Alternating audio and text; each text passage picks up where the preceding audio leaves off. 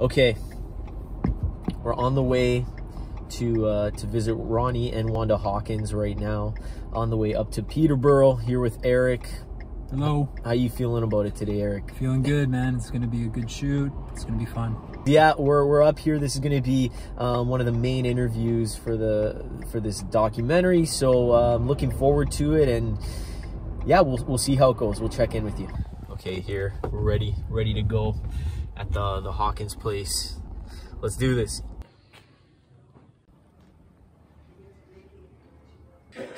Mangled headphone. Okay, so we just finished the interview with Wanda and Ronnie. Eric, man, how do you think it went? I think it was good. There was just a few unexpected things that happened sequentially, which made it worse. Like we got there and we set everything up. Ronnie was, doing his thing and waiting for us to kind of get set up. We set up for what, like 45 minutes? Yeah, 40 minutes, getting the lighting right, moving the bounce for Johnny, getting all the audio set up. And I don't know, you want to tell him? And then Wanda went to get Ronnie. Ronnie came in, and his mobility is just a little difficult right now. So he just kind of came into the room and sat down like on a different couch that we had set up for everything. We had a certain area set up for him, and he just came in and sat down. Like, we looked up and he was already seated in a different area. Yeah. Me and Eric were like, he's not getting up from there. No, we had to just move everything we spent like 40 minutes on. We had to just move in a matter of like 5 minutes. Yeah. And yeah, it was great. But the interview went really well. Ronnie was awesome. Wanda was telling great stories. And then a few casualties, like Eric's headphones snapped, which is hilarious. That was great. The lav mic lapel attachment broke too. I busted Eric's lav mic. I gotta fix that. And then we lost the piece. We're gonna have to buy a new one, I guess. It was all good. It was all worth it. It was all worth it. It was all worth it. Anyways, it went well.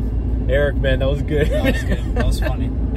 Okay, well, we'll check back in with you guys. Hey everyone, so I got that awesome interview with Wanda and Ronnie Hawkins, and I'm really excited for it. They said a lot of great stories and just told the whole tale of John and Yoko being there.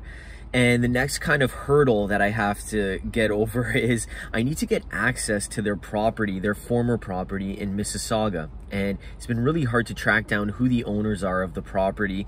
Checked online on land registry and nothing was coming up. I'm actually at the property right now outside. So there's a whole subdivision built around it right now, but you can see it's like a gated property here. I don't even know if you can see the house anywhere. It's a pretty nice property. There's a tennis court, there's a lot of space, and like I said, there's a whole subdivision built around it now, but back in the day apparently this was all just open farmland, so it's really cool. I have to get access to this place. It's pretty key to the documentary, so I'll keep you posted with where I'm at with that. This is like the third hurdle out of maybe 4 hurdles that I need to kind of get over. Getting access to this house would be key. And then after that, I need to get permission to use some of the photos that I found online. So I'm gonna have to track down who owns the photos and if they'll let me use them in the documentary. So those are the 2 kind of remaining major hurdles, but there's probably gonna be more. Anyways, that's why I'm documenting this, to kind of go through the whole process and just, share it. Maybe someone will get something out of this at some point. But anyways, I'm looking forward to this step. Staying positive.